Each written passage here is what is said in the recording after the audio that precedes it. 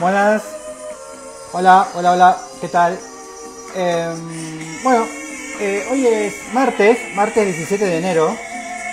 Y hoy voy a entrevistar a un profesor de historia, a un historiador.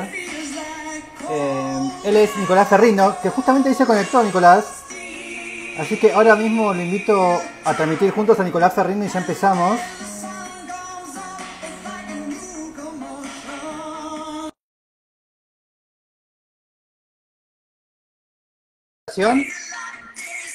Así que cuando pongas OK, ahí estás.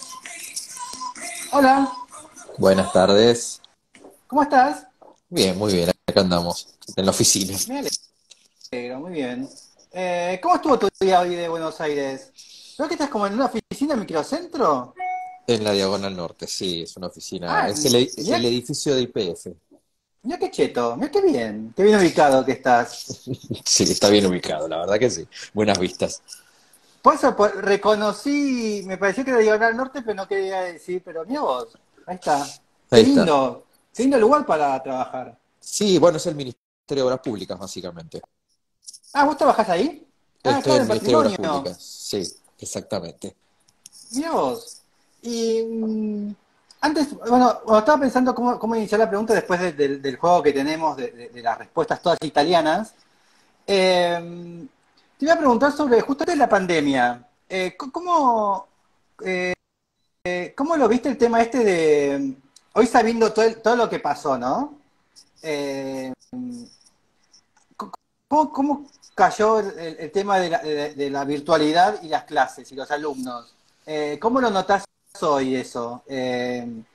Realmente le hubiese dicho, no, muchachos, basta, no, mejor voy todo en contra y no, que vayan al aula, o está bien, bueno, fue una buena decisión hoy, ¿no? Ya como los resultados, ¿cómo lo viste? Con el diario del lunes. Mirá, Sí, hubo cosas muy dispares y experiencias muy diferentes, sobre todo habiendo hablado con estudiantes después. Desde lo personal, como docente, por supuesto, fue muy cómodo. Yo estaba muy bien equipado en mi casa, con una buena cámara, con un buen micrófono, podía dar clases de forma correcta, creo que los estudiantes me escuchaban. Me resultaba fácil poder estar en la facultad en un segundo, apretando un botón y no teniendo que viajar hasta Ciudad Universitaria o a UADE. Entonces, desde lo personal sí, estuvo muy bien, pero sí me doy cuenta que en relación con los estudiantes hubo estudiantes que entraron en crisis por el sistema, sintieron que no bien. estaban aprendiendo, otros estudiantes que se sintieron más a gusto porque no tenían que viajar, el que vive en Adrogué o el que vive muy lejos, o el que vive en no sé qué, tenía mucho menos tiempo de viaje y obviamente aprovechaba mejor el tiempo. Y otros que no se encontraron para nada bien con la virtualidad y con la ausencia del contacto, digamos, con el taller, con sus compañeros. Ahora, si me preguntás qué reflexiones yo acerca de cómo veo con el diario el lunes, eh, creo que fue complejo para la formación de un Sí, muy estudiante. complejo. Incluso fue complejo también para algunos docentes. Y me parece que generó ciertas distorsiones. Por ejemplo, pude leer quejas de estudiantes que decían, ¿por qué no se sigue con la virtualidad? Y vos decís, porque te anotaste en una carrera presencial. ¿Qué querés que te diga? Porque claro, obviamente Mira vos. es más barato, es mejor, se pueden hacer otras cosas, sí, perfecto, pero la carrera es presencial, y creo que hay cosas que hay que resolverlas cara a cara. Sin duda, esto aceitó una enorme cantidad de sistemas que van a facilitarnos al futuro, bueno, algo como esto que estamos haciendo ahora, que nos permite estar en contacto, pero me parece que no Bueno, se puede reemplazar. o el que quiera elegir la virtual, paga la virtual, y el que quiera pagar la presencial, paga la presencial. Exactamente, sin dudas. De hecho, ya Sí. existían los sistemas, pero me parece que ahora se han masificado mucho y me parece fantástico. Pero me da la impresión que hay como una especie de rastro de daño en cuanto a estos 2 años complejos y qué sé yo, que bueno, tal vez... ¿Fueron 2 años de no presencialidad? Sí, hubo, digamos, intermedios, ¿no? Por supuesto, Pero pero digamos, fueron 2 años en general. Así que el sí, chico que empezó primer año empezó tercer año en presencialidad. algo así, sí, sin duda. Depende de la universidad, depende, digamos, lo que uno considere Y ese chico de encierro. tercer año. ese pibe de tercer año me interesa. ¿Vos lo tuviste ya o tenés chicos menores? No, yo tengo, digamos, este año ya tuve la camada de quienes estuvieron, pues yo soy docente, sobre todo en el cuarto año de arquitectura en Ah, la entonces UBA. te están por venir ahora estos Sí, pibes. y también soy docente en UADE de Arquitectura 1 y 2, por lo tanto tengo como mucha mezcla de estudiantes de diferentes edades. Pero sí creo que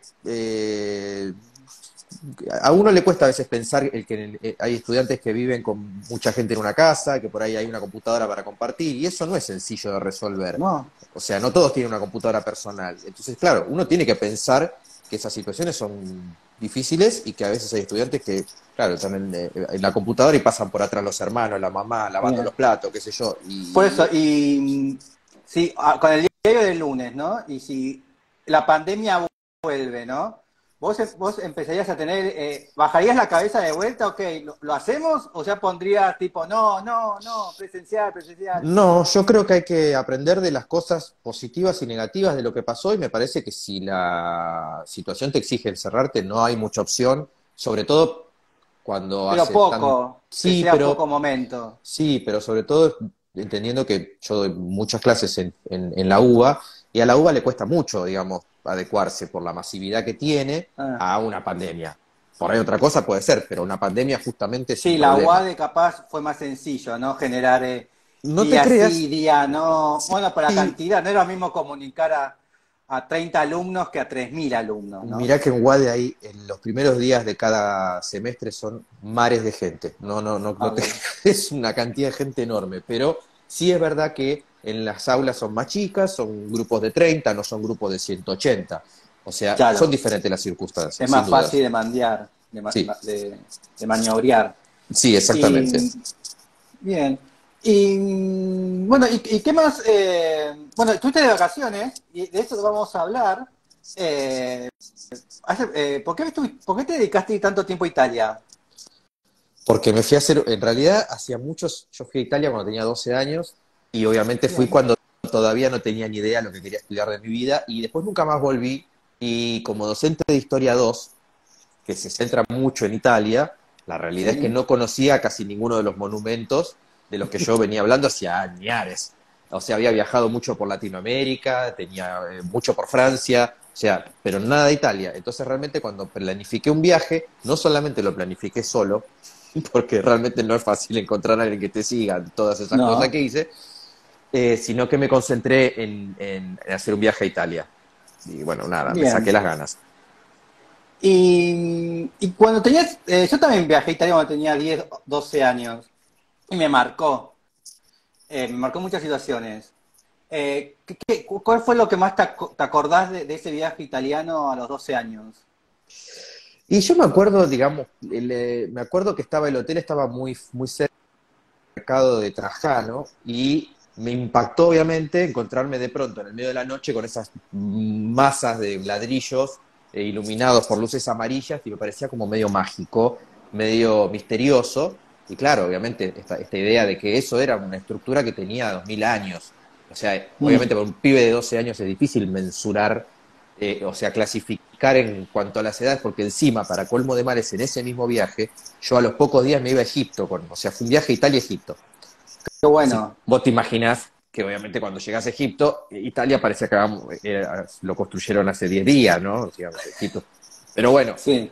fue todo un viaje muy impactante para un pibe de 12 años que por supuesto en gran medida me marcó el futuro y la decisión de querer estudiar arquitectura y dedicarme a la historia. Mira qué casualidad, en ese justo, a mí me tocó hacer Italia-Grecia, esas cuestiones de nuestros padres mágicos, ¿no? Ujú. Pero bueno, yo fui a la República, vos fuiste a la sangre, Sí, exactamente. vos fuiste los emperadores. A los Bueno, emperadores, sí, claramente. vamos, bueno, acá tengo las primeras 10 preguntas que vas a tener que responder con Roma o con Italia. Ok.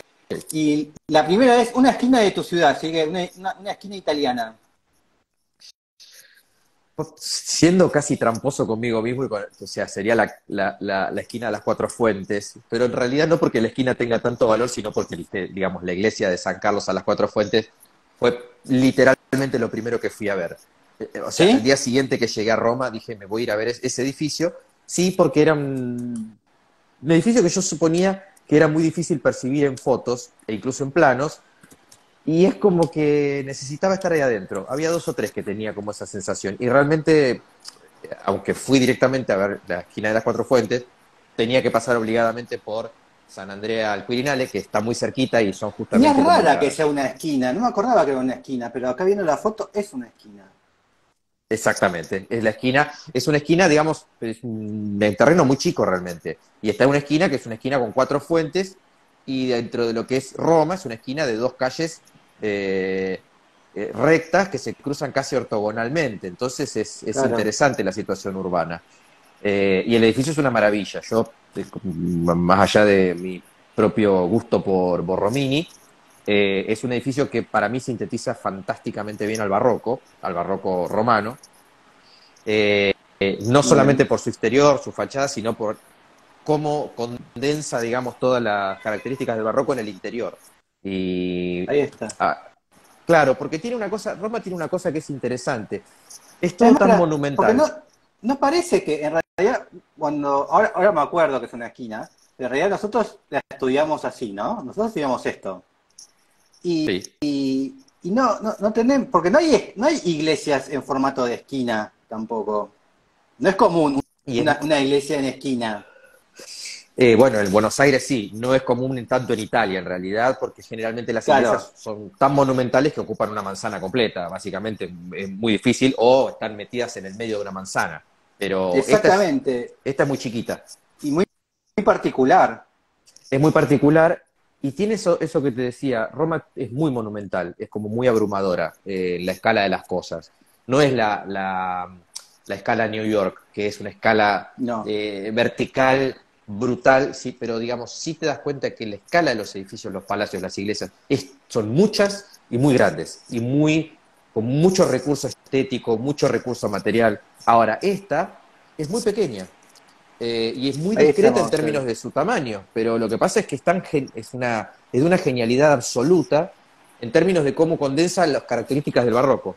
O sea, la unidad espacial interior, la geometría compleja, el uso del lenguaje clásico, o sea, la forma en que el edificio se relaciona con el exterior a través de esa fachada tan particular. O sea, es realmente interesantísimo el edificio eh, y yo creo que es justamente es el Borromini auténtico, el clásico, digamos. Esa y San Ivo son las dos. Eh, Disfruté muchísimo entrar a ese lugar, quedarme un rato largo, poder recorrerla, o sea, ver el lado B del edificio que no lo solés ver en los libros, que es por ejemplo la cripta, el refectorio que está por detrás. Bueno, fue una gran experiencia, realmente la disfruté muchísimo. Y por qué, qué ves en Borromini? ¿Qué te interesa de Borromini? Y Borromini es el arquitecto medio puro, digamos, como a Borromini uno lo pone siempre como en el lado opuesto de Bernini, o por Sí, oposición, o por la relación entre los dos porque son contemporáneos y se conocieron. Pero en realidad Bernini era un gran escultor, un gran urbanista, un gran arquitecto, y Borromini es el arquitecto más puro, ¿no? Se dedica a hacer obras de arquitectura, no se dedicó a hacer, por lo menos digamos de lo que yo tengo registrado, no se dedicó a hacer urbanismo o grandes espacios, sino que se dedicó a hacer templos, incluso muy a la sombra de las grandes obras. Nunca estuvo como en la primera plana, salvo en San Juan de Letrán, que es una de las basílicas principales de Roma, que él hace una reforma de un edificio paleocristiano, pero digamos, él no es como Bernini, que le dieron para hacer la gran plaza de San Pedro, o digamos, un no, no. montón de obras de primer nivel. Eh, Bueno, pero tiene el balaquino, que es bastante Ber- importante. Bernini, Ah, Bernini. De Bernini el balaquino. sí, sí, a Borromini lo dejaron medio de lado en todas estas cosas. Probablemente o por su personalidad o por la forma en que se relacionaba con el papado. Y además siempre me resultó interesante incluso la leyenda de su muerte, indignado por un montón de situaciones de las cuales Bernini aparentemente formaba parte, que él se suicida clavándose una espada apoyándola en una ¿En cama, o sea, serio? hay... ¿Se Sí, sí, sí, suicida? sí, se suicida aparentemente en un ataque de furia porque no lo dejaban dibujar a la noche, le habían pedido a un asistente que en un momento le apague la vela y aparentemente el pibito le decía, por favor, maestro, tiene que dormir. Y el otro estaba totalmente obsesionado con lo que estaba haciendo y cuando se dio cuenta que el pibito le apagó la vela y él no podía hacer nada, agarró un sable que tenía ahí, lo apoyó en la cama y se tiró encima del sable y se suicidó. Eso es lo que dice la leyenda. Wow. Sí, es brava la historia era aparentemente era muy pasional, don Borromini. Ahí, a ver si...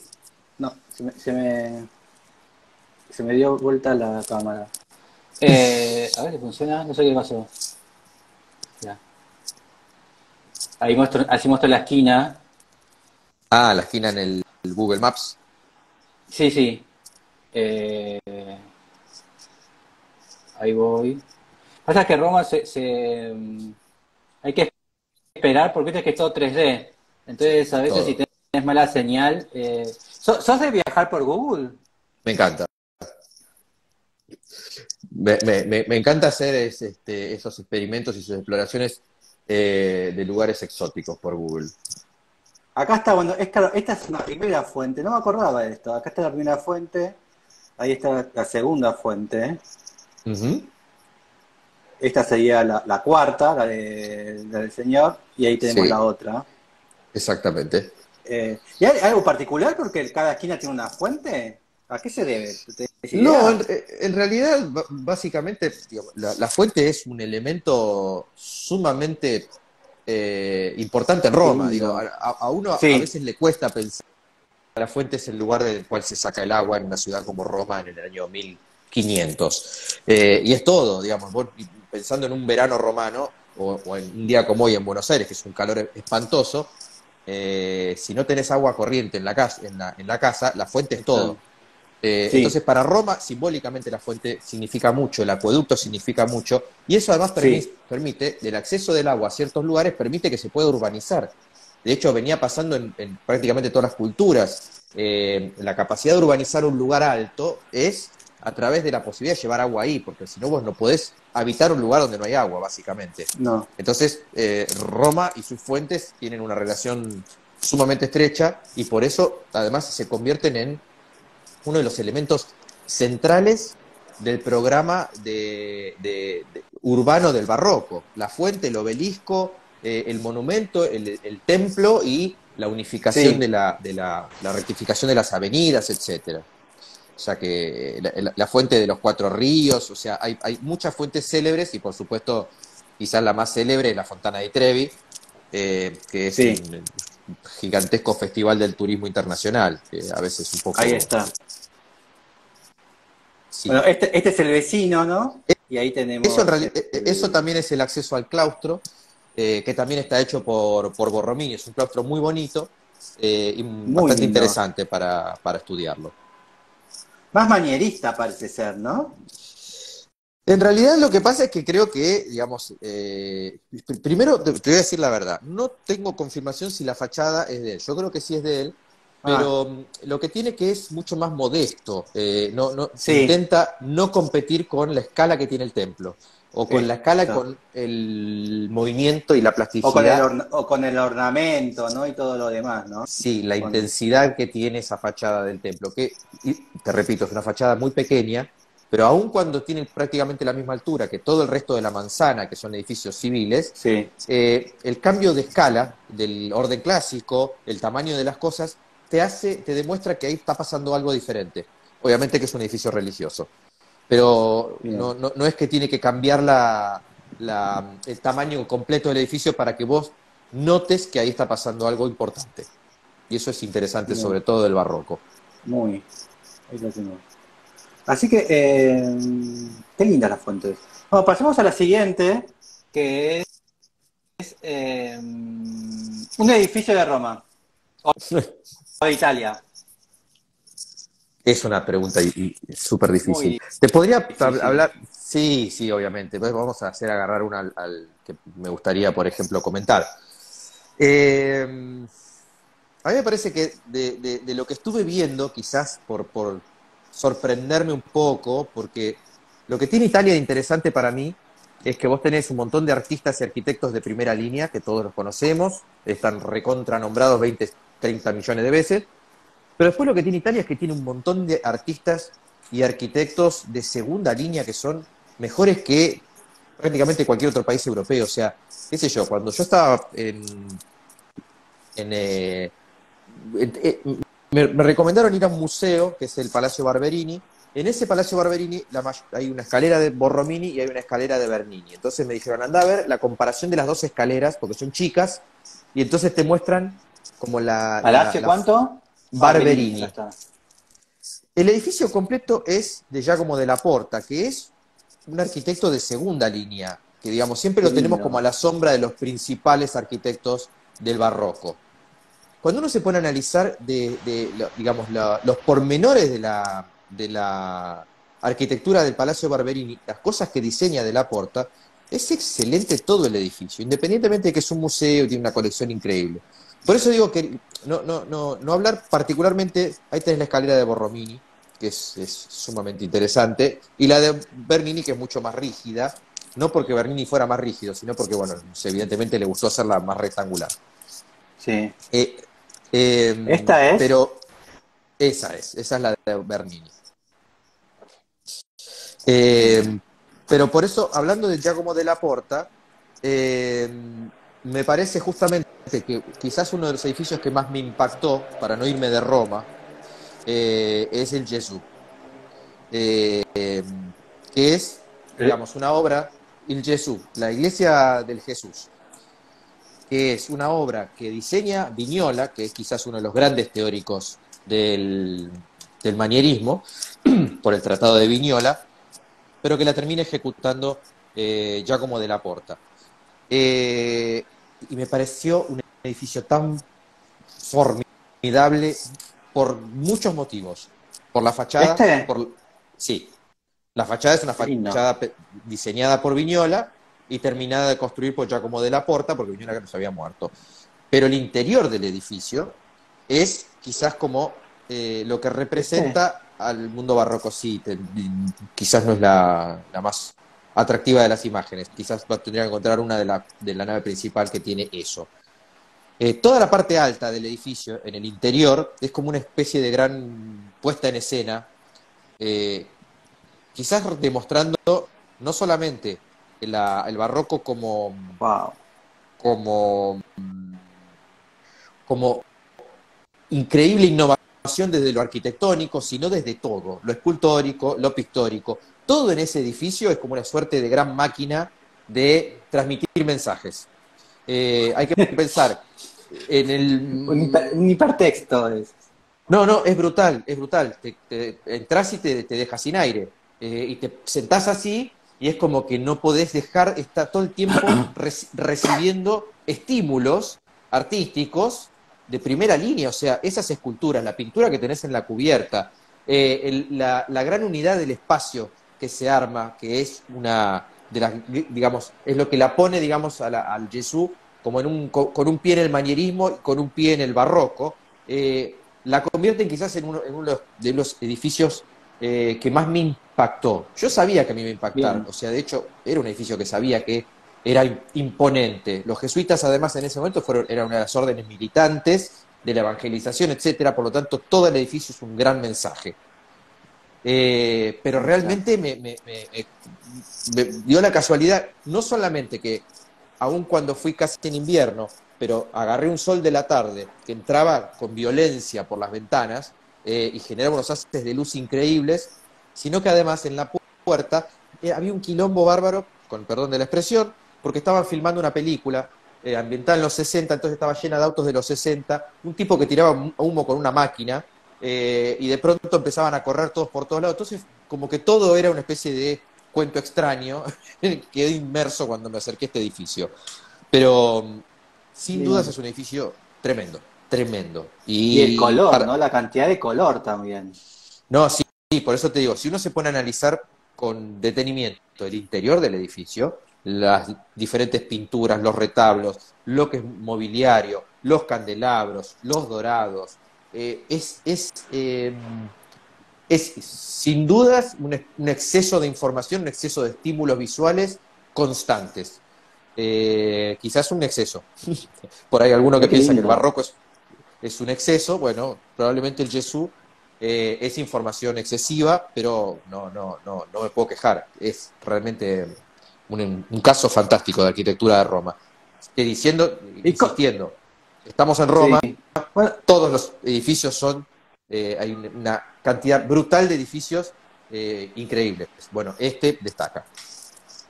bueno, y acabas de decir, bueno, este puede ser como un arquitecto de segunda, ¿no? Pues no está dentro de estos grandes nombres italianos, ¿no? Brunelli, no está en el Skyline, ¿no? Sí. Eh, ¿Eso a qué se debió también? ¿Hubo como existe hoy una cuestión editorial de los amigos de los amigos de los amigos?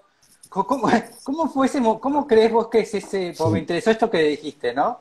Bueno, tal vez porque acá no hay una cola de turistas como puede haber en la Fontana di Trevi, ¿no? Pero, ¿cómo era eso en ese momento? ¿Cómo Pues, sentís que era eso en su momento? ¿Por qué llegó Brunelleschi y no llegó este señor? a ver, puede haber muchos motivos. Probablemente, voy a tirar algo, probablemente esté escrito o esté realizado, yo no tengo una información precisa, pero creo que Brunelleschi se convierte en Brunelleschi porque resuelve un problema puntual que era la cúpula de Santa María dei Fiori, y lo resuelve él y no todos los demás que lo intentaron. Entonces, por supuesto, eso lo puso a él en el mármol En el nombre.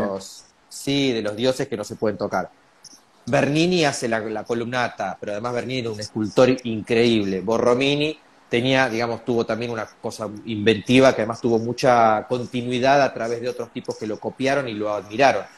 Me parece que Maderno nunca estuvo, digamos, para la resolución de cosas únicas o para soluciones únicas. Me parece que Maderno Bien. fue como mucho más predecible en sus soluciones. Realmente es muy refinada su arquitectura. Insisto, mirás esto, mirás el Palacio Barberini, mirás muchos otros edificios y te das cuenta que Giacomo de la Porta es un gran arquitecto, pero evidentemente nunca estuvo, digamos, para las genialidades. Siempre estuvo para resolver excelentemente bien los grandes encargos, porque digo, el Palacio Barberini no es una obra menor, es una obra brutal. Sí. Y el Jesús o Santa María son obras descomunales en Roma y las resuelve él, pero evidentemente no tuvo, o no tuvo marketing, o realmente es que él digamos, no tuvo Ah, María continuidad en Mayor otros. ¿es de él? No, Santa María Maggiore Ah, es una iglesia, tiene una intervención que me parece que es de sí, Borromini, pero es la una que está iglesia ahí cerca paleocristiana. de la estación, la que Sí, está cerca de Rimini. es un edificio Es paleocristiano. hermosa esa iglesia. Es hermosa. No, es la otra que ahora Aracoeli, no me acuerdo cómo se llama, es otra Santa María, porque hay un montón de Santa María, Ah, que es sí, acá está una. Carlos. Ahí lo tenemos, para que lo quieren Está conocer Carlo a Carlos Maderno, Maderno. tenés a Carlo Maderno, que es el que hace la fachada de San Pedro, creo, que Sí, ahí también está. es muy segunda línea. Algunos dicen que la fachada es fea, otros dicen que hace la fachada así para no taparle la cúpula a Miguel Ángel. Bueno, pero independientemente de lo que uno diga, son todos grandes arquitectos, Sí. y Es probablemente que en mejores realidad que. San Pedro, ¿no? Sí. Tiene, bueno, teóricamente está esta cuestión, obviamente la iglesia es la casa de Dios, ¿no? Ujú. Pero realmente San Pedro tiene más pinta de palacio, de residencia, que de iglesia. También capaz que está más relación, realmente es la casa de Dios, realmente es la casa Mm, donde él vive, ¿o no? El problema con San Pedro es que la fachada esa la convierte en algo extraño, porque no tiene, o sea, es una fachada que está intentando no excederse, no pasarse para arriba porque está la cúpula. La Pero cúpula. la cúpula de Miguel Ángel, y ninguno de todos estos personajes quería hacerle sombra a Miguel Ángel, porque por algo le decían el divino después de que Vasari lo puso en la punta de la pirámide. Pero independientemente de eso, es una fachada realmente medio sosa. No te lo voy a negar. Le faltan Sí. cosas a esa fachada. Es muy respetuosa, si se quiere, pero me parece que es medio sosa. Aunque sí, cuando vos te acercás al edificio, te das cuenta que está llena de muy buenas decisiones arquitectónicas. Pero también es verdad que todas las líneas de esa fachada están continuando las líneas de todo el perímetro de San Pedro que no estaban hechas por Maderno. Por lo tanto, Maderno agarra un edificio que estaba intervenido por demasiados personajes antes que él, y además estaba tratando de meterse dentro de esa plaza que se estaba consolidando. O sea, es difícil evaluarlo a este personaje en ese momento. Sí, es verdad que creo que cuando uno mira la intervención de Bernini, que es la columnata, se da cuenta que Bernini estaba un par de escalones por encima de Maderno. Digo, por su capacidad, Sí, su osadía o por un montón de cuestiones. bien. Vamos a la siguiente, que es un hospital italiano. Bueno, por suerte no me pasó nada en Italia y no tuve ningún inconveniente, pero siguiendo, digamos, el único hospital que realmente fui a ver fue la fachada del Hospital de los Inocentes de Brunelleschi, en Florencia. Sí, Eh, que también es difícil ponerse a evaluarlo, digamos. Es un muy primer renacimiento, y uno lo mira y es un edificio, es una intervención en una fachada de un edificio que es un hospital de niños. sí, Eh, ahí está. Creo que lo que impacta del edificio es más que nada el lugar que ocupa en la historia de la arquitectura. Es uno de los primeros experimentos de Brunelleschi para ir consolidando su conocimiento sobre la arquitectura clásica. Está lleno de errores en términos del lenguaje clásico, pero justamente creo que el valor que tiene ese edificio es ese. Incluso cuando uno lo mira, los italianos son, en la medida de lo que pueden, son muy celosos con su patrimonio. Este edificio no está muy cuidado. Evidentemente le hace mucha sombra la cúpula o le hace mucha sombra otros edificios, pero a mí, que conozco, digamos, que lo tengo siempre como el ejemplo del invento del sistema de la perspectiva de Brunelleschi, etcétera, etcétera, esa loggia que está ahí Es abajo, me hermosa. impactó, sí, me impactó porque entiendo que es de los primeros experimentos de él para entender cómo funcionaba el lenguaje clásico, todo cruzado Sí. por la propia cultura arquitectónica florentina previa a la reimposición del lenguaje clásico. Pero bueno, digo, si tengo que hablar de un hospital, me parece que este es Ahí está. el único que visité, por suerte. El interior no es de él, el Ahí vemos. interior es un edificio previo, pero te muestra que Florencia, digamos, todas estas columnatas de Florencia estaban hechas con la columna y el arco, que después, tiempo después, se va a ir reemplazando por Sí, el arco y multiplicando. el pilar. No, no, y además el arco y el pilar, porque en definitiva el arco es un lenguaje Ahí está, lo murario y el decís. pilar es lo que le corresponde. Claro, ahí tenés justamente la idea de la perspectiva, que, bueno, es Brunelleschi el que le termina de dar forma a esa perspectiva matemática precisa y no a la medio Bien. aproximada que Igual se hay algo usaba de antes de la... él. La Pazzi es de él, ¿no? La Capella Pazzi es de él. Por- Está en la Santa Porque, Croce. porque después viendo esta imagen, viste que la capilla Pazzi es la que tiene como está dentro de un espacio y tiene como muchas uniones raras, ¿no? Y viendo esta relación, esta unión, se me vino finalmente a la mente eso. Florencia era una ciudad como muy pequeña, por eso siempre tiene como esos ingestos. Era por una cuestión de la ciudad? ¿O hay algo que En le gusta realidad, de ellos? Florencia lo que pasa es que es una ciudad que tiene muchas, como te pasan muchos layers históricos. A ver, hay una cosa que es cierta y que por ahí pasa más en Roma que en Florencia. Roma es abrumadora. Para uno que le gusta la historia de la arquitectura, te abruma, es como entrar, viste, un nene que entra a una juguetería y te dice, bueno, te vamos a regalar 10 juguetes, elegí lo que vos quieras, y como que le agarra un ataque de ansiedad, Sí, porque no sabés qué agarrar. Bueno, Roma es acá estar está, en la ¿no? juguetería, te volvés loco, sí, Esta, porque sí, vos vas esta es caminando y la te encontrás con cosas todo el tiempo, o sea, Pazzi, ¿no? esa es la Capella Pazzi, sí. Te encontrás con que como parte del paisaje hay muros romanos, hay una domus romana, hay un cacho de muralla, de pronto arriba de eso aparece una obra del Renacimiento, al lado una obra del Barroco, te metes en cualquier iglesia y aparece un monumento de una escultura de Bernini, o sea, es muy fuerte Roma. Ah, Y Florencia tiene también un poco eso, estás todo el tiempo cruzándote con objetos que aparecen en los libros.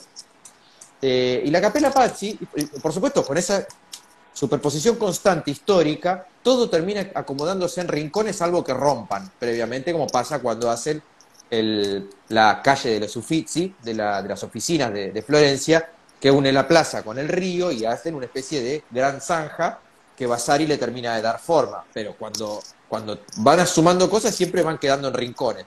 La Capella Pazzi está en el fondo, del claustro de la Santa Cruz, una de las iglesias principales Sí, de Firenze. ahí está. Y es notable, a mí me causaba gracia, porque cuando fui, además del frío que hacía, estaba bastante baja la temperatura. Bueno, vos cuando entras a la Santa Croce no solamente es un edificio formidable, gótico, de un gótico italiano, sino que en la Santa Croce tenés la tumba de Miguel Ángel, al lado de la tumba de Miguel Ángel tenés la tumba de Dante Alighieri, nada más y nada menos. Y así podés seguir, es como una especie de panteón de París. O sea, tenés unas tumbas Claro. de los personajes quizás más importantes de la cultura italiana. Entonces la gente paga para entrar a la Santa Croce, vos recorres, hay un montón de capillas, después te metes en otro lugarcito, y después, con la misma entrada, podés pagar la visita a la Pazzi y al claustro. Entonces, claro, el turista entra, esa es la Santa Croce. El Es turista yo hermoso. lo veía que entraba, que yo de pronto es una maravilla, incluso el interior de la Santa Croce, fantástico. Y pensá que todo el costado está lleno de tumbas, y en alguna de esas tumbas está Miguel Ángel o el Dante. O sea, nada más y nada menos que ahí los tenés. Por supuesto es un edificio de corte gótico, el gótico este del norte de Italia, etcétera, etcétera. Ahora, yo cuando salgo por el costadito me voy al claustro y me encuentro así con la Capella Pazzi, y también como que te impacta, ¿no? Porque la viste 50.000 veces y de pronto la tenés ahí para entrar. Y yo me acuerdo que entré y había una sola mujer que estaba sacando 200 fotos. Yo Bien. dije, esta o es historiadora del arte o es arquitecta, mucho más opciones no tengo acá. Porque todos los turistas que entraban se asomaban, miraban el espacio, se aburrían y se iban. No duraban más que asomarse a la puerta. Porque hay una cosa que yo siempre la pensé antes de recorrer alguno de estos edificios. Este renacimiento, ese renacimiento inicial, espacialmente es aburrido. Algunos me van a decir, eso Ah, es un sí. animal. Sí, es muy predecible todo. No es que sea, a ver, aburrido sería un adjetivo medio complicado y es muy predecible, no te sorprende para nada. Pero ¿por qué está hecho a propósito así? Es decir, hay un módulo que se va a repetir, hay una medida que se repite, aunque vos pegue la vuelta en el crucero, vos sabés que ese módulo se sigue repitiendo. Llegás al crucero y te das cuenta que era como vos suponías. Está diseñado para que no te sorprenda. Te va a sorprender, te puede sorprender porque son unas perspectivas fantásticas por la limpieza de las líneas, por muchas cosas, pero realmente no es una arquitectura que te deja sin aire. Entonces, cuando la gente entraba a la Capella Pazzi, yo estaba fascinado porque veía toda esa estructura geométrica que había armado Brunelleschi, y yo veía que el turista del común entraba, se asomaba, no veía prácticamente nada porque está vacía, literalmente no hay Y nada se dentro, iba. y se iban. Y estaba yo con Acá estoy. una mina ahí, sacando 200 fotos, yo estaba Ah, buscando el eje de simetría, la espacialidad, me paraba abajo de la cúpula, qué sé yo, y era porque yo conocía toda la matriz que estaba por detrás de eso. Si no conoces esa matriz, es un espacio que no te provoca nada, o te provoca, no sé, puedo aceptar alguno que me insulta, podría ser natural que eso pase, pero ¿Y, ves que la Capella Pazzi, si no, y hablaste con sí. hablaste con la señora? No, o sea, la realidad es que si vos ¿Era una arquitecta o era no una sabés, historiadora? no tengo idea porque no le pregunté, Ah, no soy muy sociable yo cuando viajo, trato en realidad de hablar lo menos posible. Pero realmente me pasó también en San Lorenzo y en Santo Espíritu, que son las dos otras templos grandes de Brunelleschi, que son de una calma y de una paz. Yo venía de la Roma barroca, toda escandalosa, y de pronto te metes en San Lorenzo, de Florencia, y te transmite una tranquilidad. Y yo siempre jodía con los estudiantes que para el Instagram la foto de San Lorenzo te la tenés que sacar en el eje de simetría, ni bien entras, para que toda esa perspectiva que él te propone, bien bien. ordenada, toda modulada, etcétera, etcétera, la tenés que ver desde el eje de simetría. No te corras de ahí, porque Brunelleschi quiere que lo mires desde el centro, ni bien entrás. Y obviamente, cuando entré, lo primero que hice fue pararme en el centro del edificio, en el eje de simetría, haciendo me eco en la joda que yo venía haciendo hacía ya mucho tiempo con los estudiantes. Y es verdad, cuando vos te parás ahí y ves la perspectiva que el tipo arma, te genera una paz. Es decir, estos arquitectos pensaban que justamente la armonía era la repetición de un módulo, el uso del Mm. lenguaje clásico, que las medidas tengan relaciones pensadas. Bueno, una serie de datos que en mi cabeza estaban metidos y que empezaron como a acomodarse cuando me paré en el eje de simetría de San Lorenzo y de Santo Espíritu, y me pareció fascinante. Insisto, no te van a sorprender esos edificios y probablemente si vos es una de las grandes obras del Renacimiento, por ahí entras, vas a buscar alguna otra, bueno, a ver, acá quien está enterrado, qué sé yo, y al edificio mucha atención no le vas a prestar. ¿Y eso siempre es desde el exterior o cuando ingresás? ¿Eh?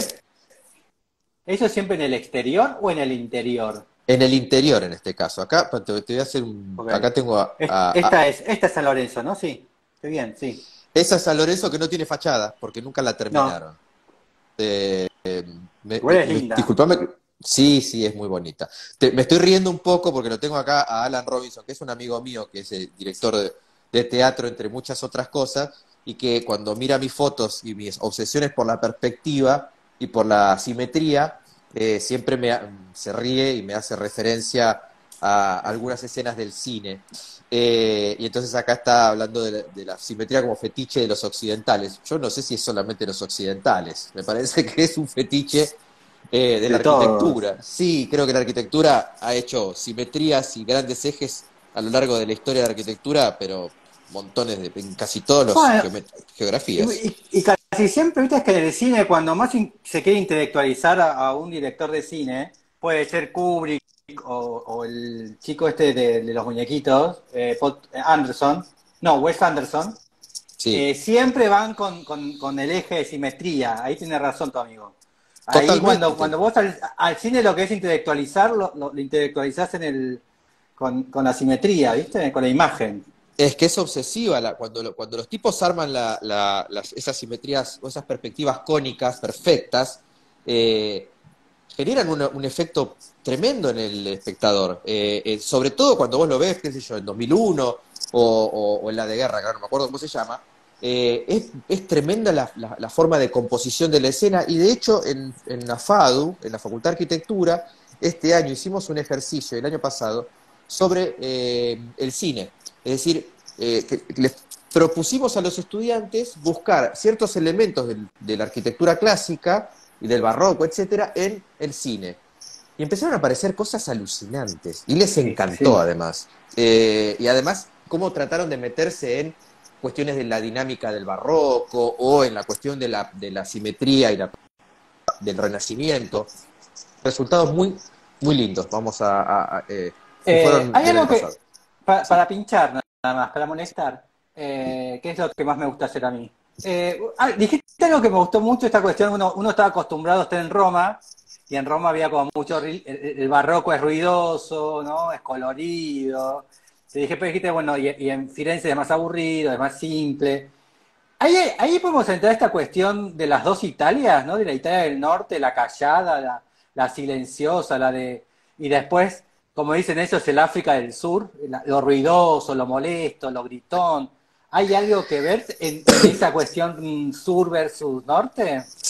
Yo, mirá, en realidad viste que Roma no termina de ser ni sur ni norte, pero creo que es un poco más norte que sur, ¿Vos porque además es decís que es más norte que sur? y es el centro, digamos, es el tema, digamos, el norte Para, industrial, pero digamos, ellos se para mí, sienten, para mí el norte italiano no se animan a descalificar a Roma, no se animan. no pueden. Pero por dentro dicen, estos son unos gritones, son unos maleducados, ¿entendés? Pero vos sabés que a mí me sorprendió que, obviamente son muy expresivos como nosotros, no pueden hablar, vos le atás las manos y no hablan, pero más allá de eso, Roma es una ciudad ordenada. A mí me han dicho, no, mirá que Roma es un quilombo. El tránsito no es un quilombo, por supuesto es una gran metrópoli con una traza tortuosa, en el medio de esa traza se tiene que meter el tránsito moderno, qué sé yo, pero me parece, digamos, los romanos me parecieron gente respetuosa, el tránsito es un tránsito respetuoso.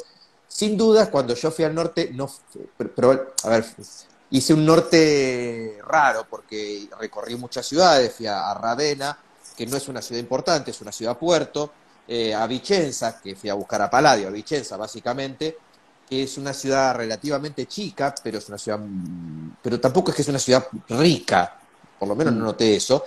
Y después sí a Torino, que sí es una ciudad rica, y que sí es la gran representante de la Italia del norte industrializada, y de hecho es donde está gran parte de mi sangre, porque tengo sangre muy cerca de ahí de Torino, pero también tengo sangre del sur. Entonces, sí, te diría que en Torino se ve una Italia, digamos, una Italia, pero porque en realidad es una Italia rara porque está muy cerca de Suiza, muy cerca de Francia, entonces es una Italia ya ahí mezclada, todos esos tipos de esa zona están mezclados en los Alpes. Entonces yo no Bien. sé si es que, pero no creo que les dé a los italianos del norte como para estar diciendo que los romanos son italianos de segunda, ni mucho menos, me parece que no le puede. Porque Eh, Nápoles está hasta a 100 está a 1 hora y media de Roma. Sí, totalmente. Pero también, si uno se pone a mirar Nápoles con detalle, y Nápoles es una ciudad fantástica, cuya arquitectura y arte no puede envidiarle demasiado a lo que tienen en el norte. No, Roma. Sí te voy a decir que quizás lo que sucede con Torino, que a mí me impactó, es que por cuestiones circunstanciales, en el momento del manierismo y del barroco, es cuando le dan el crecimiento urbanístico a Torino, cuando la quieren convertir en la gran ciudad del Piamonte. Ese crecimiento, que es tremendo, obliga a que se usen formas del urbanismo actuales del manierismo y del barroco. Entonces, Torino, a diferencia de casi todas las ciudades que yo había recorrido, es la única ciudad que tiene un trazado ortogonal de grandes ejes, de grandes plazas, Ah, de calles rectas. De pronto yo me paré y se me perdía la calle en el horizonte. Yo venía a recorrer todas calles, digamos, todas ciudades torcidas. Y de pronto me sentí como en casa, porque había unas plazas mirá vos. fantásticas, todas con Ahí está Torino. galerías. ¿Eh? Ahí Ahí tenés está, Torino, ahí si puse la estás viendo. Torino y ya te das cuenta de las Sí, líneas amarillas de las grandes avenidas, ¿no? Que son rectas, ¿no?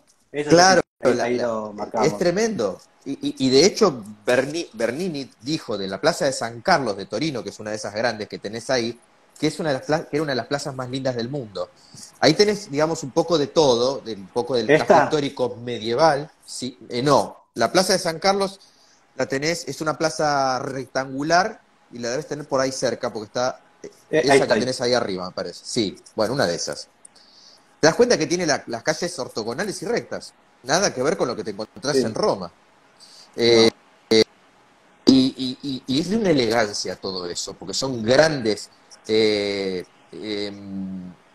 logias, como estás viendo ahí, llenas de negocios, etcétera, Wow. etcétera. Es una ciudad muy elegante, muy bonita.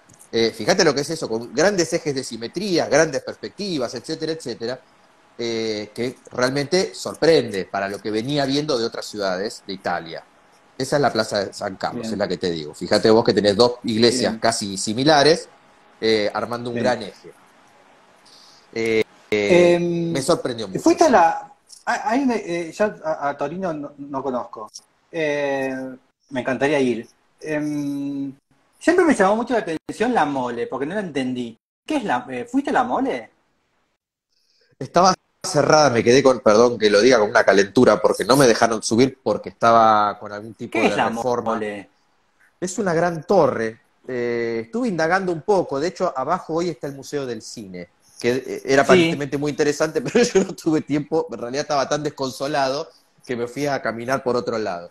Pero es una gran torre conmemorativa, básicamente. Fue durante muchos años la estructura más alta de Italia. Son estos objetos que se construyen en 18, creo que 1860, 70, no me acuerdo cuál. Es relativa, es nueva para ellos. Y pensé que es un poco anterior a la Torre Eiffel, o sea que básicamente es una gran estructura de arquitectura, quizás un poco antes, ahora no me acuerdo, de arquitectura industrial, metálica, Acá estoy. 1889. 1889, bueno, justamente Por Alessandro Antonelli. Ahí tenemos a. Antonelli, por Se eso se llama llama. Antonelliana, Ahí está, mole antoliana. Porque te juro que nunca la ahí está. entendí. Nunca supe qué función tenía o algo.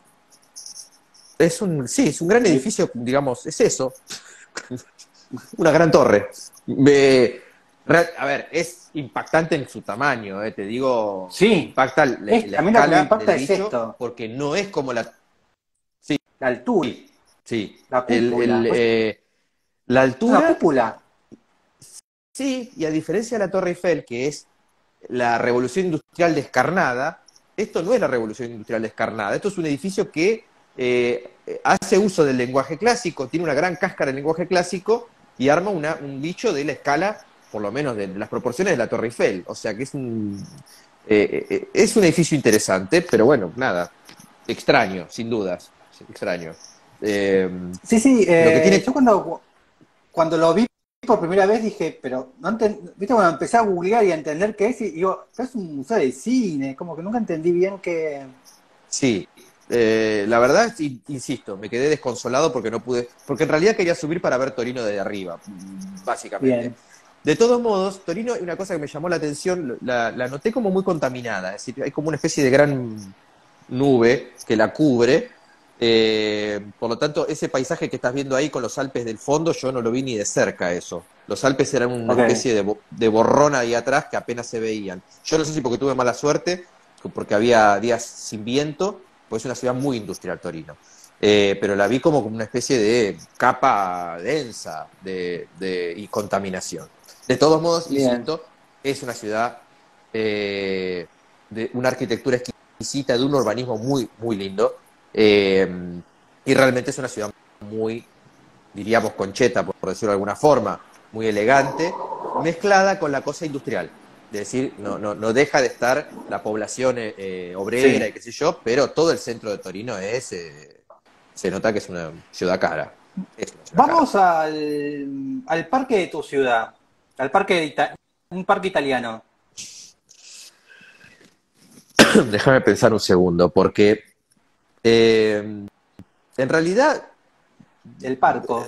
sí, el parque de la ¿No galería, hay? digamos, el parque que rodea la galería Borghese me pareció como de los parques romanos, me pareció quizás, no tiene nada relevante en cuanto a, más allá del palacio de los Borghese, pero sí es verdad que tiene, para una ciudad tan seca como Roma, pues es una ciudad muy seca, con muy pocos árboles Roma, ese pulmón como el de la Galería Borghese, el del parque de la Galería Borghese, me parece que es no solo modelo para muchos parques, sobre todo de los ingleses, para el paisajismo inglés, esos objetos arquitectónicos que se convierten en follies, los ingleses le llaman follies, Sí. que son objetos arquitectónicos que en realidad no tienen función, solamente son como especie de articuladores del paisaje. Eh, Creo que a lo largo del tiempo en que se fue construyendo este parque, bueno, aparecieron muchas de las cosas que después van a ser modelo para el paisajismo que incluso hoy tenemos en el paisajismo moderno, que es el paisajismo francés y el inglés, digamos. Sí. Eh, y me Igual impactó recorrerlo. hay algo que Sí, me hizo pensar, porque casi siempre los parques, y está bueno porque los parques casi siempre de las ciudades europeas son como muy importantes, ¿no? El parque de Londres, ¿no? Madrid, cada uno tiene como su parque principal. Y pensando en los parques italianos, Roma es verdad, es una ciudad muy seca, no tiene no tiene un prado, un parque de retiro, algo de eso. O un Manhattan, bueno, no tiene este un sí. Central Park.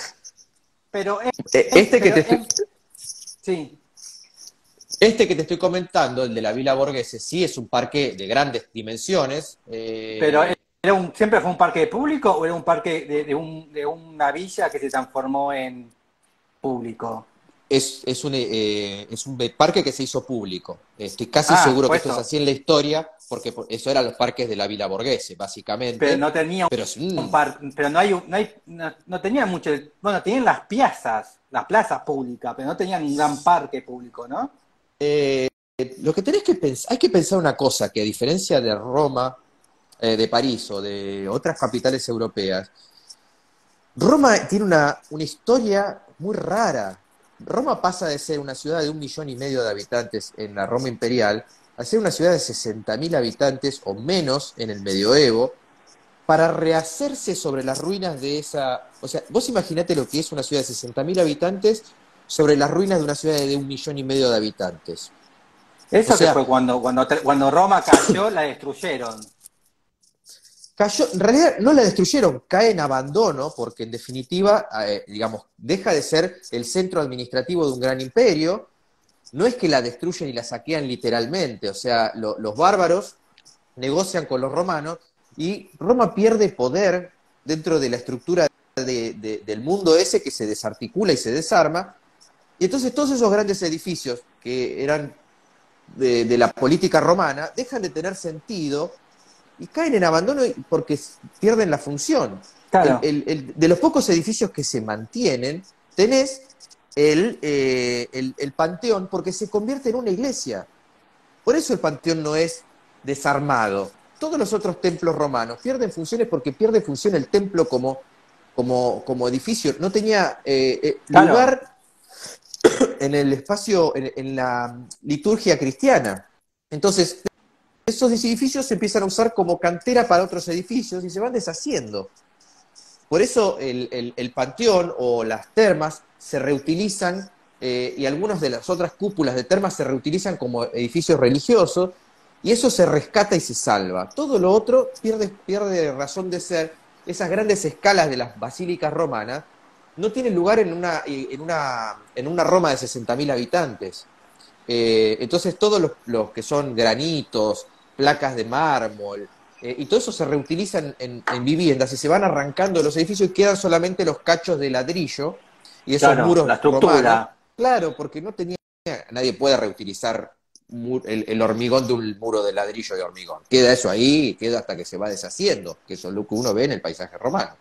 Entonces, esa ciudad que crece después de ser una ruina, de una pequeña, de una villa grande, crece rara también. Esa Roma barroca crece rara. París creo que es una ciudad que desde el año 1000 la monarquía fue dándole forma y qué sé yo, y crece diferente a Roma. Entonces, Claro. ese parque es un parque de quizás lo que caracteriza a Italia, que son las grandes noblezas, las burguesías, etcétera, de mucha guita, y bueno, está bien, era un parque privado eso, básicamente. Y después se Metido en el transforma en medio de... el 19. Exactamente. Claro, Pero por ahí, sí Carlos, tiene me algunos decís que parques hasta que el se siglo fueron... XIX no hubo parques. ¿Sí?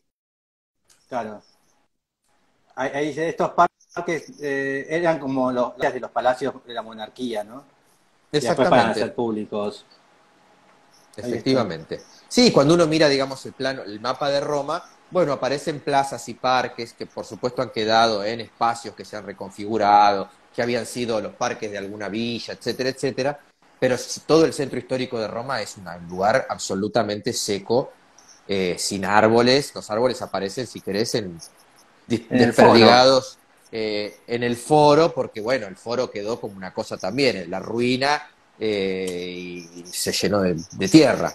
Es una cosa que siempre Sí. me llamó la atención, fueron las diferencias de nivel de Roma, ¿viste? Porque el foro está como 4 o 5 metros abajo del nivel de la Roma actual. Y vos decís, ¿cómo fue que se cambió tanto el nivel?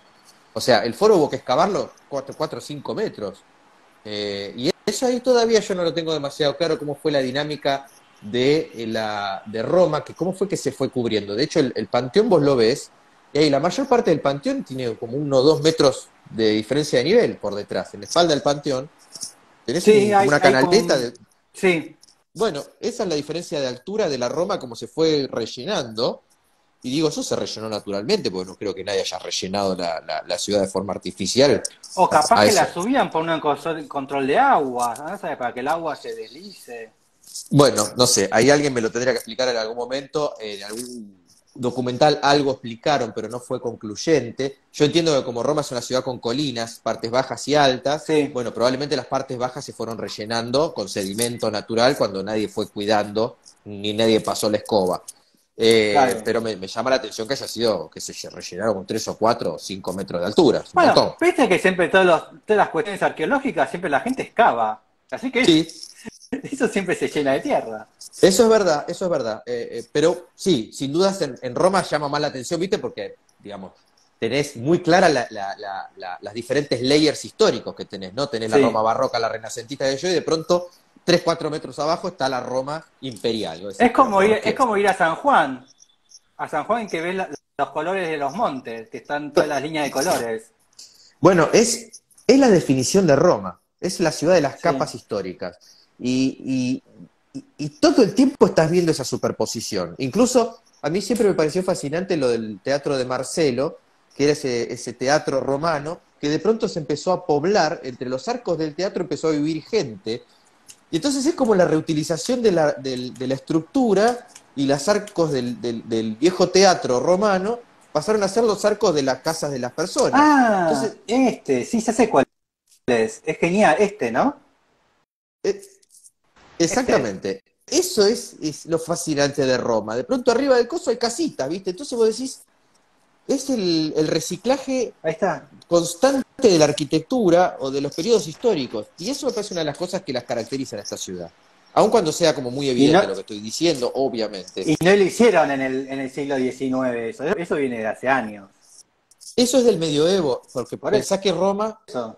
el criterio de la conservación de los monumentos en Roma empieza probablemente en el primero que digamos que habla de la restauración va a ser, bueno, Alberti, por decirlo de alguna manera, y va a ser Palladio el primero que va a dibujar los monumentos romanos como él creía que habían sido, no que va a ir a dibujar la ruina, sino que va a ir a dibujar el templo como a él le parecieron. Y después, Ah, mira cómo a no partir sabía de eso. eso, el Tratado de Palladio es el primero que dibuja los edificios como él pensaba que habían sido. Es Entonces verdad, me Palladio acuerdo, hace como sí. una especie de investigación arqueológica de la ruina y los reconstruye en su imaginación, ¿no? Obviamente, porque muchas cosas no tenían mucho asidero, pero bueno, él les dio forma. Eh, pero quizás en el barroco ya los edificios empezaron a tener como el valor de esta cosa medio nacionalista italiana, de Mm, decir, esto es nuestro pasado glorioso, hay que cuidarlo. Entonces, ves que ahí tenés una especie de talud, o una especie de contrafuerte que sí. está tratando de contener los arcos. Bueno, eso es una obra de conservación del patrimonio que hay que ver de qué año es. Como el Coliseo, que es del 1820, donde Baladie consolida todo el monumento y se consolida un monumento que no tenía funciones, porque el Coliseo nunca tuvo, en tiempo moderno nunca No, tuvo razón de ser. Pero bueno, no. era un símbolo del pasado glorioso romano. Entonces había que Bien. conservarlo. La próxima era justamente un monumento, el Coliseo. ¿El monumento italiano es el Coliseo o tenés otro más que más te guste? Te voy a decir, y quizás con un poco de vergüenza, no entré al Coliseo, no quise entrar al Coliseo, obviamente lo recorrí por fuera y le pegué la vuelta. No sé si es el monumento italiano. Quizás también por lo que representa, ¿no? Digamos, no fue un lugar muy feliz para mucha gente, pero sí es verdad que es un edificio increíble tecnológicamente, en su escala, pero eh, me, ¿Cuál me es tu impactó mucho monumento entonces? me impactó mucho el Panteón, la escala del Panteón, el nivel de conservación del edificio, pero quizás Bien. lo simbólico que tiene esa cúpula, lo que ha representado esa cúpula como avance técnico, el casetonado de la cúpula, lo que uno sabe que tiene eso, que es ese hormigón que se va llenando cada vez más de piedra más liviana, para que eso sea, digamos, hay una serie de cosas que cuando vos llegás a ese edificio y mirás las pilastras y mirás el espacio y vos decís, esto tiene 2000 años, de forma de uso casi ininterrumpido, medio como que Y te conste, conmueve. sí. Ahí está. Sí, o sea, todo a lo largo de la historia, esa imagen de ese óculo con ese haz de luz ha impactado a todos. Lo ha dibujado A Piranesi, todos. lo han dibujado, lo han copiado 60.000 veces los tipos, los clasicistas ingleses, los clasicistas franceses. Hay universidades que han reproducido el Panteón, como la biblioteca. O sea, creo que tiene un valor simbólico brutal y creo que es como estar ahí adentro te impacta fuerte, ¿eh? O sea, es uno de los pocos edificios romanos que conservan la ornamentación de los granitos y de los mármoles de colores que usaban los romanos, que tenían todo el muestrario de granitos y mármoles para usar. Bueno, cuando estás ahí y lo ves, nada, es un poco fuerte. Y la verdad me encantó el espacio, Bien. cómo se genera y lo que simboliza. Ahí está lo que decías vos, ¿no? Antes que el tambor, ahí está, hay un pequeño patio inglés, ¿no? Como decirlo de una manera, ¿no? Ahí está, ¿no? Exacto, Hay una diferencia ahí de... exactamente. eh, Incluso en la historia constructiva de eso, los papas le sacan al panteón la cobertura de bronce para hacer el baldaquino. Todo el ¿En techo del serio? panteón, toda la cubierta del panteón tenía una cobertura de bronce y se la sacan para Ah, hacer el sí, baldaquino. Pero a fue cambio de eso, atorrante. sí, pero creo que tenía algunas columnas que estaban medio en estado crítico, entonces el Papa, a cambio de sacarle eso, le da al panteón, le restaura algunas columnas que tenía en la portada que permiten estabilizar el edificio. Por lo tanto, hay como una cosa extraña ahí, e incluso la idea esta de que la portada iba a ser más alta, y quedó más petiza porque tenían que traer las columnas desde Egipto, y eran columnas no estándares, que tenían una ¿En cantidad de serio? columnas, sí, tenían una medida estándar los romanos, y para el panteón se habían elegido unas columnas muy altas. Si vos mirás la fachada te vas a dar cuenta que detrás de la columnata de la puerta pareciera como que está la marca del ¿Y techo, pero qué? más arriba. ¿Y la trajeron de Egipto? No. Sí, el fuste de las columnas era de Egipto porque era de granito de Egipto, no tenían canteras de granito. ¿Está chequeado Estoy, eso? ¿Y cómo lo y lo traían, sí, no me preguntes cómo carajo traían eso por el Mediterráneo, no se les hundió el barco. Pero bueno, está chequeado que las canteras de las ¿Está grandes piezas de chequeado? granito, sí, sí, sí, está chequeado. Las canteras de granito estaban usualmente en Pero Egipto. es una locura. Tipo, Sí, es pensar una que eso que locura. fue en el año 80, ¿no? Sí, 60. 60, 80, sí, yo los años del Imperio Romano los tengo ahí como todos mezclados, Pero pero es una increíble. locura que en el año 80, me imagino, ¿no? Un romano viajando a Alejandría en barco, porque Era parte del la imperio. conexión era Alejandría, me imagino. Claro, es parte del Sí. imperio. Acá La, está lo que decías, ¿no? Lo que nadie conoce del panteón, este es el panteón. Esto es lo que decíamos antes, ¿no? De este pacho inglés, como llamarlo de una forma. Vos decías, ¿cómo puede ser que esos 3 o 4 niveles para abajo, ¿no? Bueno, acá están. Eh, sí, es bastante la Esto altura, es el ¿viste? Ahí panteón. tenés 4 Sí, metros tranquilo, 3 metros, y 4 andás metros a ver qué tranquilo. era esto también, ¿no? Estas pilastritas de ahí. Sí, eso, digamos, era básicamente Es todos más, los laterales, porque además tenés que pensar que todo ese lateral que vos ves de ladrillo, en la mayor parte estaba revestido con mármoles, que fueron retirados. O sea que vos lo que estás viendo en claro, realidad es el desnudo del panteón. bien. Y sigue, ¿no? Y sigue funcionando. Y ahí están los también, ¿ves? Ahí te das cuenta que algo habrá pasado, ¿no? Porque hay Sí, unos muritos que no. sí. Y cómo eran los romanos, que eran perfectos, no te dejaban las cosas a mitad de hacer ellos. Eran No, no, no. perfeccionistas. Lo que probablemente tenés ahí también es los restos de algún Ahí está edificio lo que que estaba decís, ¿no? anexo. Sí. No, más arriba tenés que mostrar, a ver si se puede ver más arriba. No, digo que acá faltan piezas de mármol, ¿no? Ah, sí, sí, ahí tenés algunos pedazos que quedaron y otros que no quedaron. Y más arriba, si vos ves, en realidad esas columnas que vos ves, que son muy grandes, eran más grandes, en el diseño original estaban más grandes, pero Ok. como eran muy difíciles de traer, prefirieron bajar la portada un poco y hacerla un poco más petiza. Entonces queda la marca detrás de lo que iba a ser la portada originalmente. Ah, por eso Ese tiene el es pórtico falso ahí atrás. exactamente, porque estaba proyectado a hacerlo más alto. Y les pareció que era una Ahí locura, dijeron, no, tengo, no, basta. tengo la plaza acá en obras y no puedo pasar. No puede. Porque, claro, tiene un como, ¿cómo se llama? Un alquitrave falso o algo ahí arriba, ¿no? Entonces, ¿por qué Sí, tiene lo que el, tenés, el sombrerito ahí arriba? claro, pero bueno, todo eso iba a estar más. Y de hecho, la fachada del panteón es petiza, demasiado petiza. Es una fachada que proporcionalmente está mal, si vos la pensás en términos de cómo es el lenguaje clásico. Si vos la levantás al nivel que iba a estar, estaba realmente, Claro, estaba esto, bien ¿no? Ahí está. proporcionalmente. Sí, Es más, ahí ves que está como esta línea ahí atrás, que decís, ¿por qué está esa continuación? exactamente, porque justamente la cubierta el frontis Ahí era está. bastante más alto. Ese. Así es. Bueno, mi primer ejercicio de historia 2, a mí me mandaron a hacer la maqueta del Panteón. ¿Cómo hiciste la maqueta del panteón? La tiré hace un par de años, pero me duró como 15 años la maqueta, la tienen en placar. Me costó muchísimo la cúpula, Es un quilombo. porque lo que hicimos fue, hicimos el tambor, ¿no? El tambor los 33 metros son, ¿no? Creo que son 33 metros, ¿no? De diámetro. Hicimos No, los son 33 metros. ¿No son 33? más. Bueno, no Me importa. parece, no importa.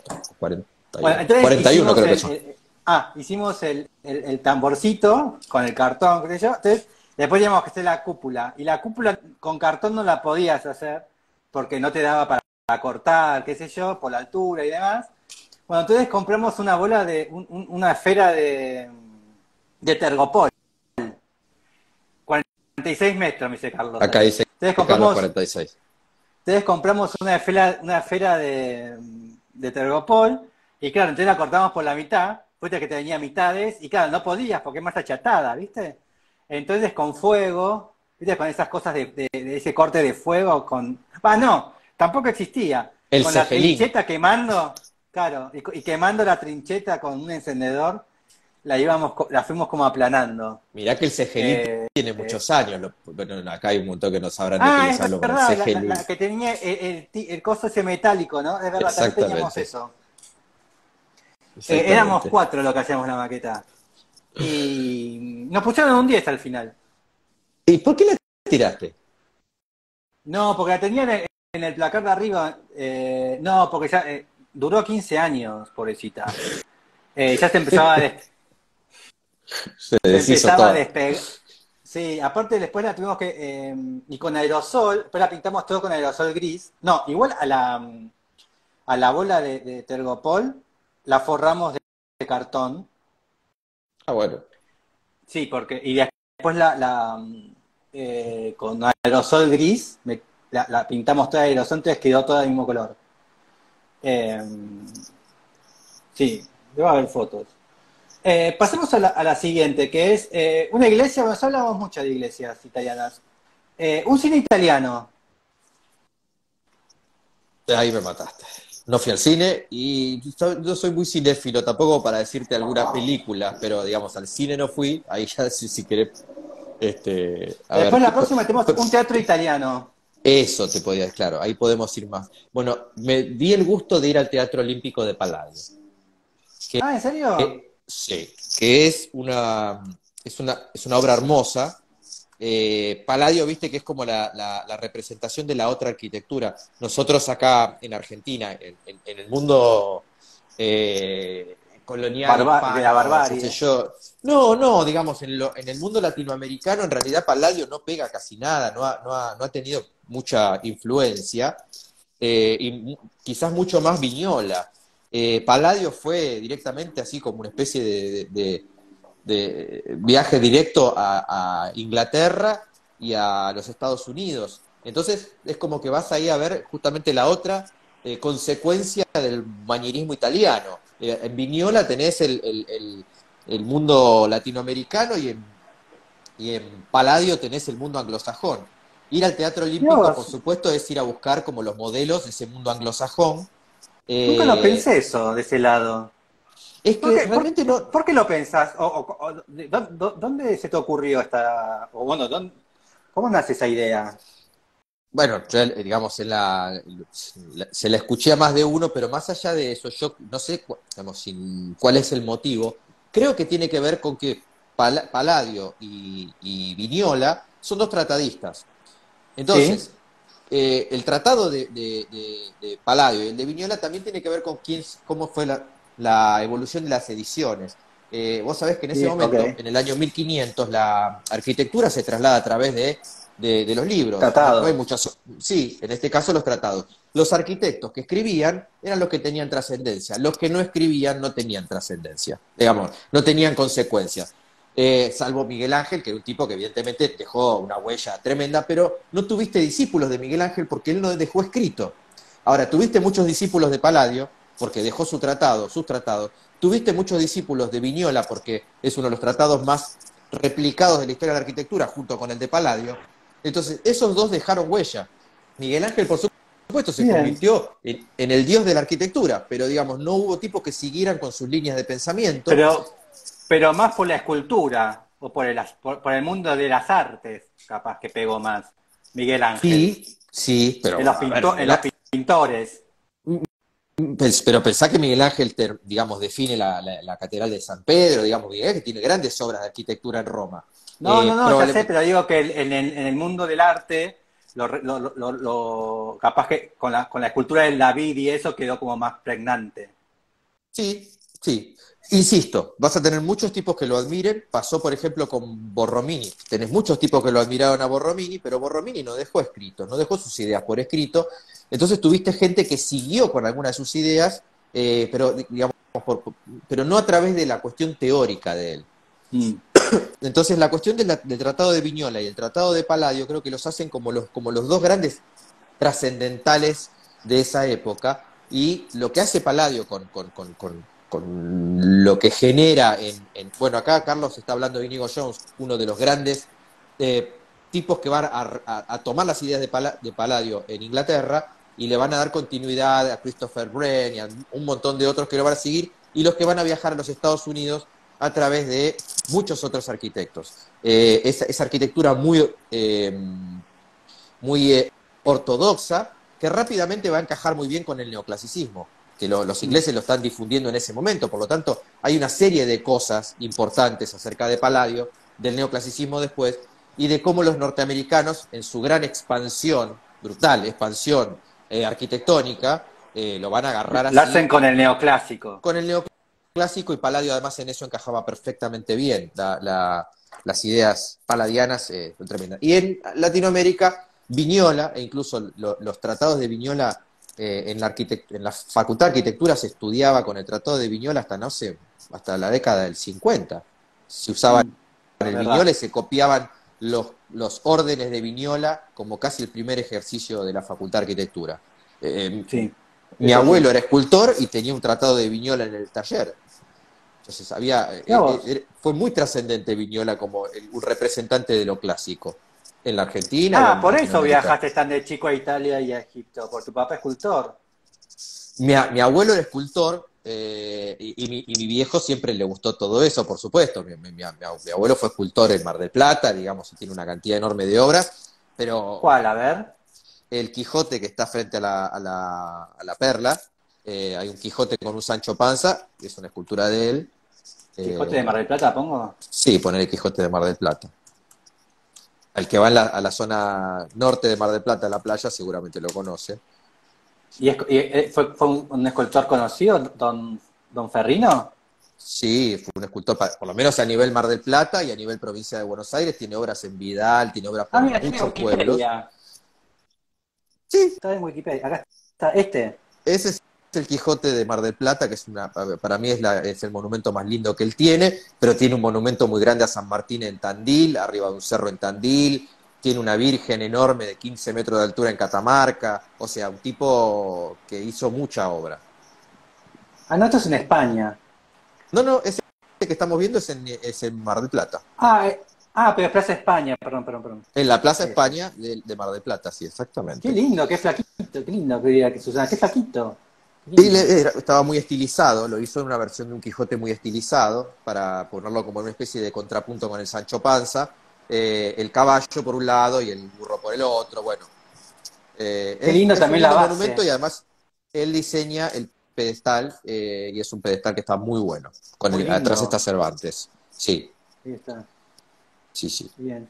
¿Y tu papá también fue escultor? No, mi viejo, digamos, heredó Ah, el gusto por el arte, sin duda, pero no se dedicó a la ok. escultura. Alguna vez logré que me dibuje un caballo en una hoja, pero no, más que eso no logré que haga. A mí ¿Y me salió un arquitectura? poco después. ¿Y de dónde salió la arquitectura Sí, la arquitectura en salió vos? por... es rara la anécdota. Yo quería ser arqueólogo en realidad. Bueno, Y es medio parecido, con lo que te dedicás es bastante parecido. sí, pero bueno, la cuestión es que en algún momento le dije a mi viejo y a mi vieja, che, voy a ser arqueólogo. Y mi viejo me dijo, me encanta la arqueología, pero vos tenés que comer. Y, y no Bueno, te va a mira, salir. capaz que hubiese sido mejor ser arqueólogo que un arquitecto. Nunca se sabe, tampoco es que la arquitectura garantizaba comer, pero sí es verdad que Claro, la arquitectura tiene una visión más amplia, y yo terminé sí. trabajando con arqueólogos cuando hice conservación de monumentos en las misiones Por eso jesuíticas, trabajé digo, con arqueólogos, estás así medio que trabajando en patrimonio, trabajas. sí, Así que exactamente. principalmente es, Bueno, ya Exactamente. terminamos porque ya estamos 1 hora y media. Perfecto. Y contanos algo de patrimonio, algo que esté en peligro en patrimonio en Buenos Aires, así la gente dice, bueno, hagamos algo, quejémonos de algo, quejate de algo de patrimonio, así hacemos un poco Eh, de ruido. yo creo que en la ciudad de Buenos Aires hay un problema y es que el patrimonio está encapsulando demasiado. Es decir, la conservación del patrimonio en la ciudad de Buenos Aires está concentrada en la conservación de objetos. Y me parece que, no sé, no voy a decir si es a propósito o no, nos estamos olvidando del ámbito. O sea, el patrimonio es el paisaje también, ¿no? Digamos, el vecino Sí, del barrio, el objeto arquitectónico es su referente de toda la vida, la iglesia donde se casó, mamá, papá, qué sé yo, está todo bien.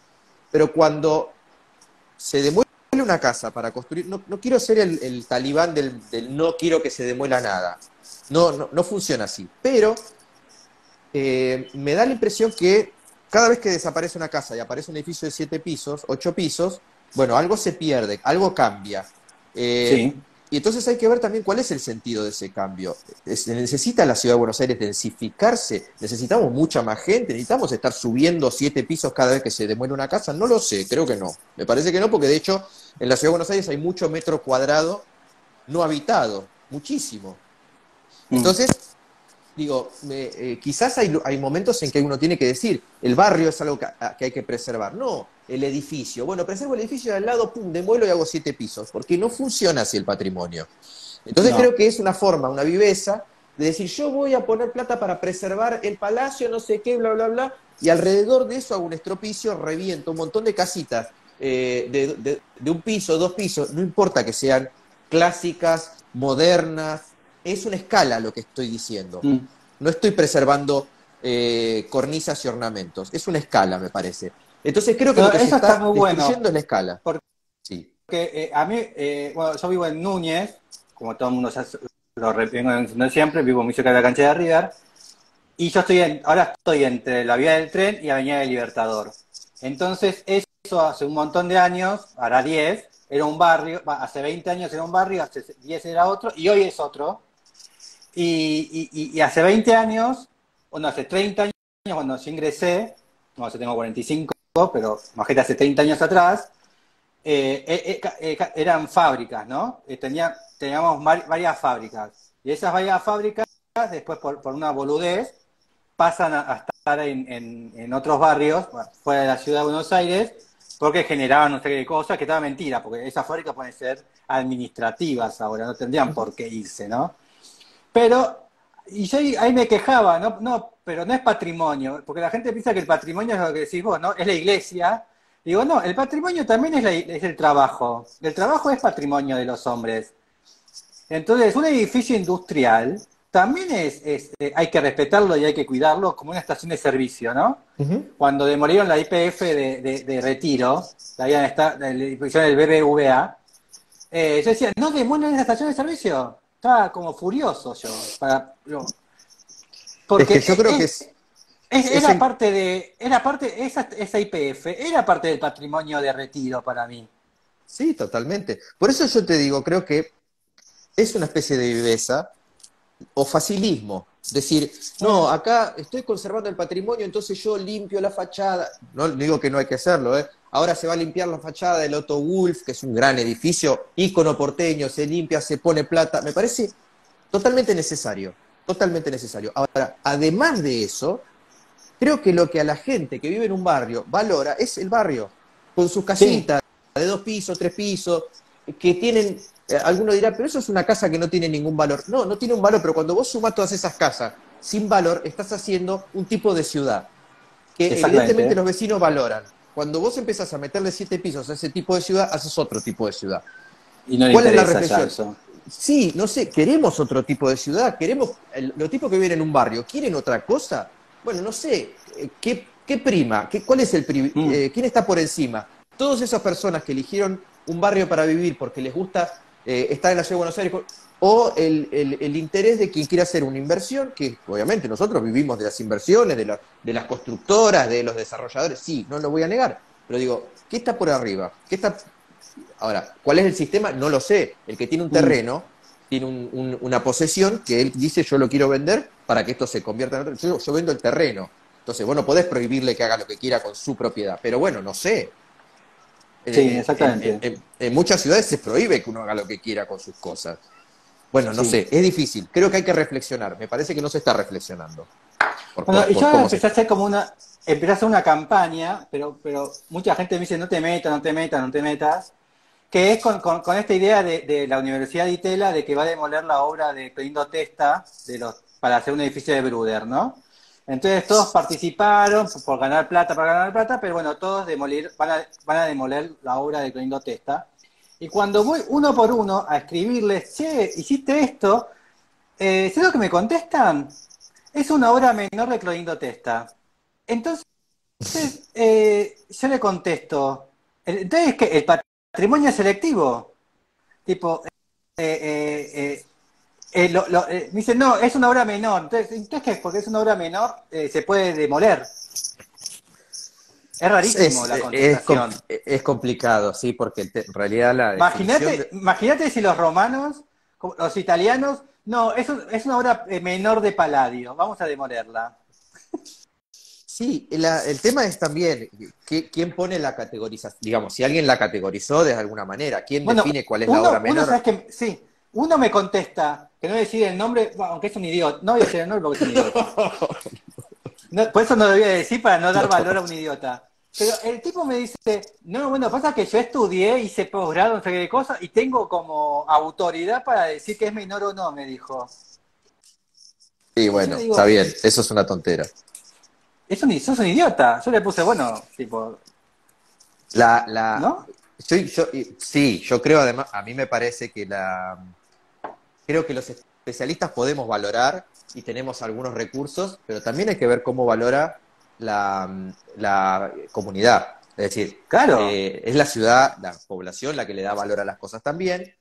No es solamente los valores, por eso te digo, no hay que conservar las cornisas, los edificios con hermosas esculturas, sino que quizás la gente valora otra cosa y nosotros tenemos que saber interpretar esas valoraciones. Después, pues nosotros podemos decir, bueno, hay unas cuestiones puntuales, técnicas, que por ahí la gente no entiende, qué sé yo, bueno, nosotros le damos un valor extra, pero no podemos renegar o ningunear la cuestión de la valoración normal. Entonces, digo, de que yo tengo un posgrado, qué sé yo, bueno, eso es un tema que, digo, dame argumentos, justifícamelo, Sí, desde muchos puntos de vista.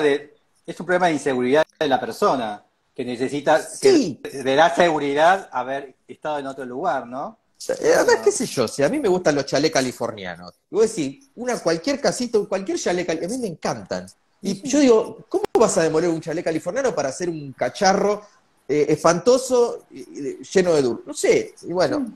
eso es un problema mío, probablemente, y digo, los chalés californianos son piezas Sí. arquitectónicas únicas y O, ¿viste? reproducibles. O cuánta gente se enamora de gente fea.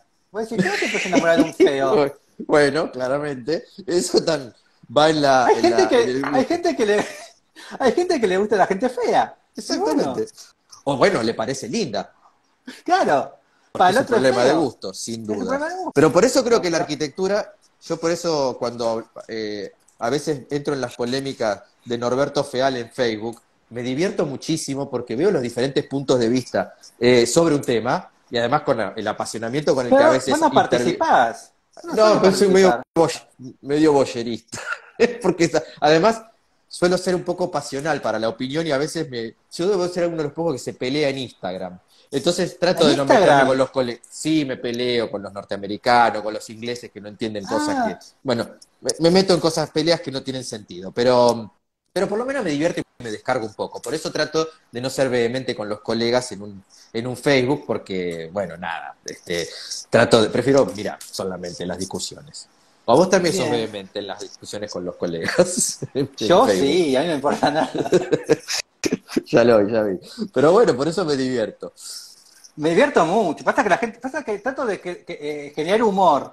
Y no hay humor acá, entonces más me divierto, porque entonces sé que no tienen humor. Y se enojan. Y después la gente, sí, ¿sabes que después cuando me ven personalmente o la vida natural, eh, me dicen, pero vos no sos así. Digo, no, pero es para joderte nada más. Después me dicen, pero sos más simpático, sos bueno. Digo, sí, ¿viste? Bueno, pero soy apasionado, le decís, ya está. Con eso estamos. Claro. Así que bueno, muchísimas gracias. Y bueno, del próximo viaje a otro país, hacemos un especial de otro país. Otro especial. Perfecto, me encanta porque eso me obliga a viajar para hacer tus Sí, especiales. exactamente. Sos como, sos mi Marley. Soy tu Marley. Me gusta el rol, me gusta. Siempre quise ser un Marley. Un Este, Marley. O un Iván de Pineda, no sé. o un Iván No de sé. Pineda, que te paguen por viajar, exactamente. No, porque un Iván de Pineda es un poco más fachero. Viste, Marley se cae. Iván de Pineda es más culto. Iván de Pineda es muy culto, estoy de acuerdo con vos, Sí, es verdad. es muy culto, es muy interesante. En cambio, Marley es más chabacano. Sí, bueno, viste que cada uno tiene como su gancho Su por rol, su lado. Sí, exactamente, es verdad. su rol. Así que bueno, muchísimas gracias y nos veremos pronto, por ahí, por la calle. Muchas gracias a vos siempre por este espacio, así las charlas de café estas un poco organizadas son muy divertidas y bueno, por supuesto, gracias a todos, a Carlos que estuvo aportando muchas cosas y a... Porque ya Carlos le dije, ayer estuvo Carlos que fue el cumpleaños, hicimos un especial de cumpleaños, y hoy le dije a Carlos, miralo a Nicolás, así se conocen, él es, pero de Rosario, vos sos de Buenos Aires, así que así hacen vínculo, así los No, vinculo. realmente, bueno, muy lindos aportes y bueno, he visto muchas caras conocidas acá entrando y saliendo, que se ve que les estoy amenizando la tarde, algunos que no me ven hace mucho, pero bueno, realmente siempre muy atractivo. Nada, a mí me sirve justamente tu ping-pong de preguntas y respuestas para ordenar algunas cosas que, viste, que vuelven del viaje así como desordenadas y en algún momento con algunas reflexiones se empiezan a acomodar y a A decantar. ordenar, Sí. ¿viste? Así que bueno, Ordeno, aunque la gente no parezca, soy un ordenador. exactamente. Es un ordenador de preguntas, está bien. Pero bueno, te Bien, agradezco bueno, mucho, ¿eh? nos vemos pronto. Chau, chau, hasta la Un próxima. abrazo. Chao, hasta luego, Gracias, un gracias. abrazo.